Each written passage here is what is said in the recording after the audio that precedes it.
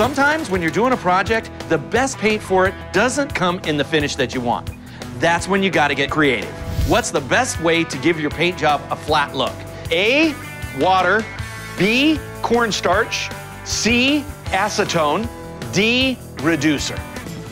The answer is cornstarch. What you do is add a little cornstarch, you mix it up, then when you're done and finished and you spray the product, you end up with a nice flat finish, and this will work on any paint you want to use.